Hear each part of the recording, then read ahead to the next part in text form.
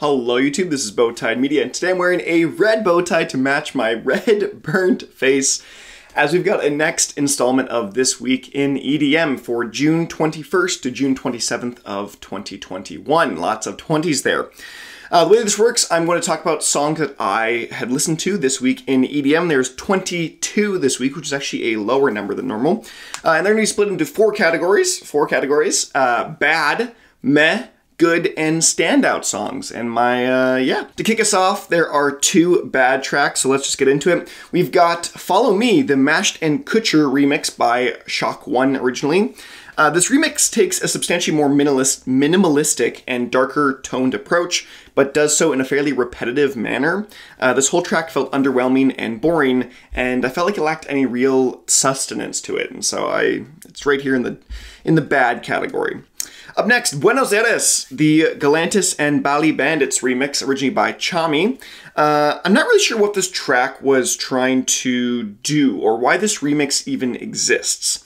It's a remix, but sounds so similar to the original. It's like Galantis and Bali Bandits didn't even try to do anything different with it. They kept it Future House, which is not what either of them really do. They do either commercial or tropical, so I don't know why they didn't just do that. It's a really easy transition to make a different genre of house, so I don't know what they did there. I feel like they're just... I feel like I've been trying to defend Galantis for a long time and be like, hey, they're actually really good. I like them quite a bit, but they're not giving me much to work with right now. So that was it for the bad category. Up next, meh, songs that I thought were kind of just okay, neutral songs that maybe you will enjoy based on your own musical preference. First up, we've got So What, the ARTY remix, originally by Luis the Child and Arizona.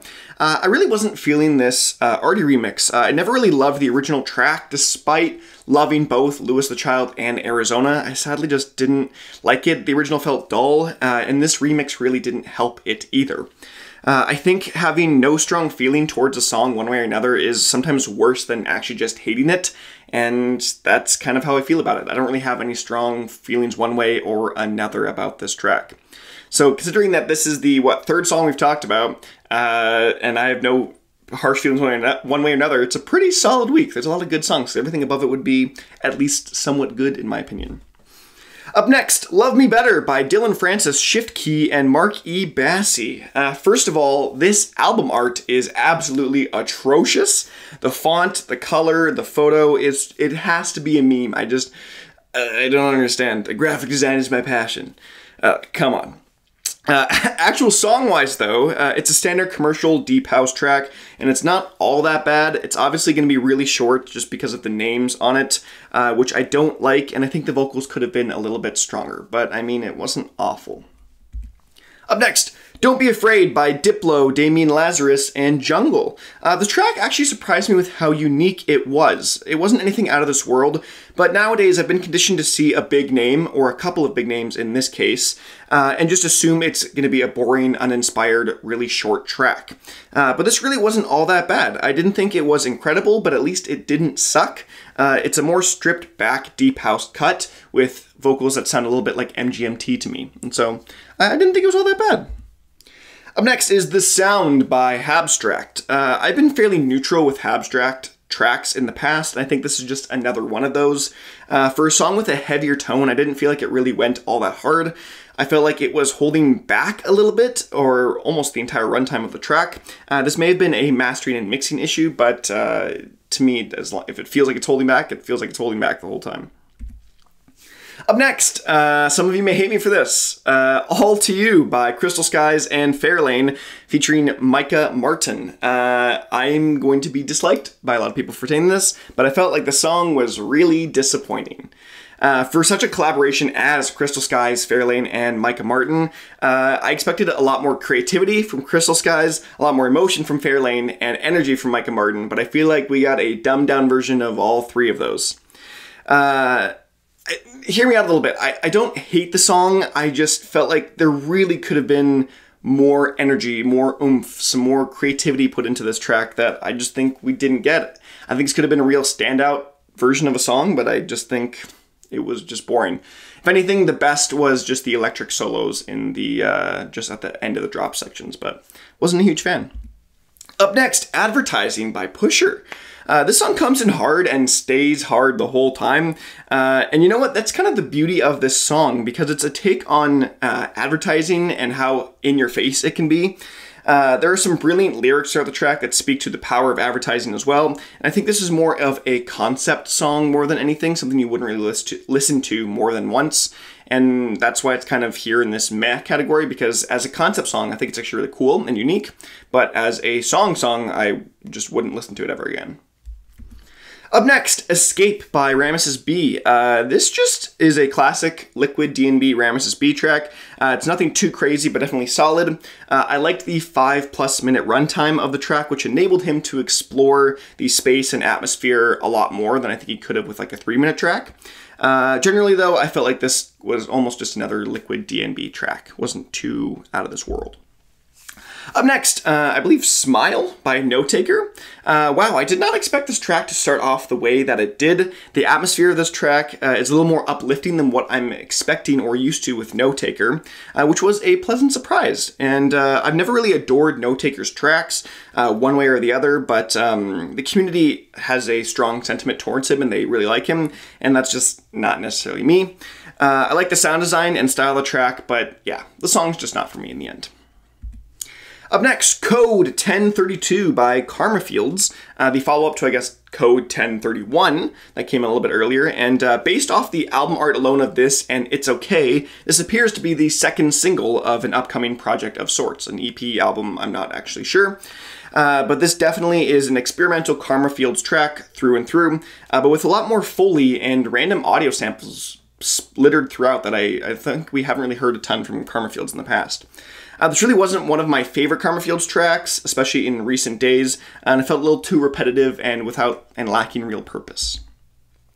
Up next, Prego by Spag Heddy. Spag Heddy is here with a chaotic bass house track that's full of energy and some cool sounds littered throughout. Even though this track isn't really all that for me, which I've been saying a lot throughout here, which is why everything's in the meh category, but if you're a fan of just face-melting bass house, you will surely enjoy this track.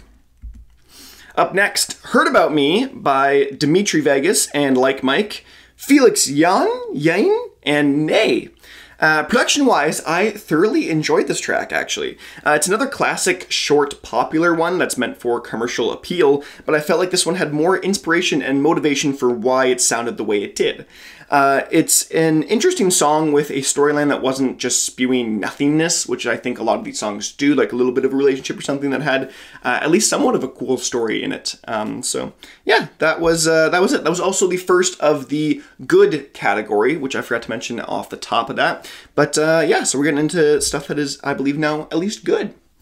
Up next is Help by Sullivan King featuring Grabbitz. Sullivan King is out with a new album, Loud in all caps, and this is the final track from said album. Interestingly enough, it is here on This Week in EDM, but it's really not an EDM song. It's pretty much just alt-rock. But besides that, it's a super enjoyable track and a nice change of pace from Sullivan King where he's not just absolutely screaming, because I don't like that for the most part. I like when he actually just sings a little bit more, and I think having Grabbitz on this track was a great thing as well. So I liked it. It was good. Up next, Journey to the Center of Myself by Elohim. Indie/experimental artist Elohim has just released her third EP, and this is the first track off of that EP. I've been a fan of Elohim since late 2016 and found her unique sound to be a real hit for me personally.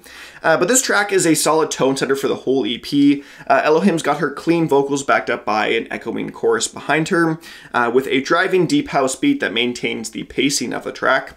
If Elohim is an artist that you have not heard before, I would definitely check her out. Check out this new EP. I liked it from the first listen I gave to the whole thing. Up next, the 7th best song of the week, just so you know where we're going here. We've got Never Be the One by Roman Silver featuring Larsa Petic. Roman Silver is here with a 5-track EP out on Bitbird, and this was just one of the 3 releases to come out with the actual project. So let's talk about this song, Never Be the One. This track has some fairly unique sound design, which is to be expected from Roman Silver. It's got that kind of classic future bass and deep house mixture of sound, which has sort of become his signature sound, I believe. I did enjoy the track quite a bit, and I'm interested to hear what the rest of the EP will be like. I've only listened to the first, I guess, 2 singles to be released, and then this third one I haven't listened to the other 2 songs yet, but I've been pleased with everything I've heard so far. Up next is Sparrow by Lemaitre. Lemaitre's back with another absolutely funkadelic, heavy-hitting track. It's a signature kind of sound that I think they have just encapsulated over the years and stuff. Things like Closer, and I can't remember the name of the other song, but yeah, big fans of that. I've just fallen in love with them over the years, and this song is really no exception. Well, I don't think this is the greatest Lemaitre track that they've ever created. It still has all the ingredients to be a long-lasting tune in their discography. Up next, and we got 5 tracks left. We got the top 5, and there's been no Monstercat yet. So, Monstercat absolutely killed it this week. I don't do Silk on these, by the way, just because I don't want to talk about Silk twice a week every time. I just don't love it a ton. But Monstercat really killed it. And we've got The Pit by Boss Fight. I did an initial reaction to this track thinking I wasn't going to enjoy it a whole ton, but I was wrong. This is definitely my favorite Boss Fight track to date. His chaotic kind of screeching drops were never my liking, but that sound only encapsulated the back half of both drops, which I was happy about, that it wasn't the entire runtime of the drops. And those first halves are actually fantastic. I love them. If it didn't have those kind of back end portions that I don't really love from Boss Fight, I think this would have been maybe a top of the year for me. But yeah, it's a banger through and through, and I really like this track. Up next, Can't Sleep Alone by SMYL, Oksami, and Nick Smith. This is a super funky track that I felt like I should have enjoyed a little bit more. I think this had all the makings to be a 10 out of 10 song for me, but it just didn't feel like it fully connected with me in some way that I really can't comprehend or put into words. Don't get me wrong, I really do love this track. This is my 4th favorite track of the week. But I just felt like it could have used a little bit more variety in the core synth sounds used in the drop sections. And if it did have a little bit more, I don't know, something to it, I think this could have been a Song of the Year contender as well. But, yeah. Up next, All of This by Ioban and Nuzb. I'm sure I butchered those. I'm going to say Ioban and Nuzb. This is my actually favorite Ioban track to date. It falls into a worrying trend of the short house tracks on Monstercat Instinct right now, but I think it makes up for any shortcomings with its energetic, fun drops. And here is a crazy hot take. This is a better version of Cloud9 and Direct's Margarita. I'm just going to leave that there. Number 2, our runner-up song of the week for favorite song in This Week in EDM is Marinate by MEMBA featuring Titus. I have been loving the Phase projects that MEMBA has been putting out right now, and this is the first of an upcoming Phase 3 EP, and it is another fire track.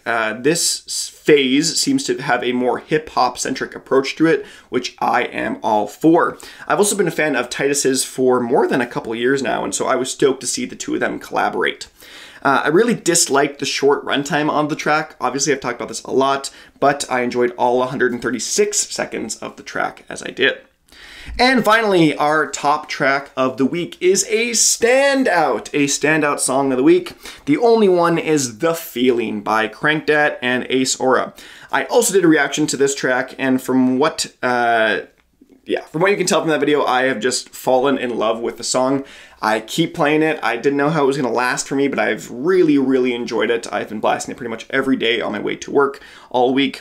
And this is one of the best sounding collaborations, I think, of two distinct styles that I have maybe heard in a very, very long time. Crankdat brings his own sound, Ace Aura brings his own sound, and the two of them mesh together perfectly for this track. It feels like a mellow dub track without actually being what we would call melodic dubstep. I hope that makes sense. It's more or less a dubstep track with some banging melodies on it, but it's not like the classic really low and then high energy mellow dub sounds. It's hard to explain. I hope that makes a little bit of sense. But That was it for this week in EDM. Let me know what you guys think of these songs in the comment section below. If you would like to join the Bowtied gang, you can hit that join button next to subscribe if you haven't already. And yeah, put some emojis that will be in the link below, and so you can talk about the songs in the same way that I am here with the bad, meh, good, and standout tracks. But I've been Bowtied Media, and I will see you guys in another video.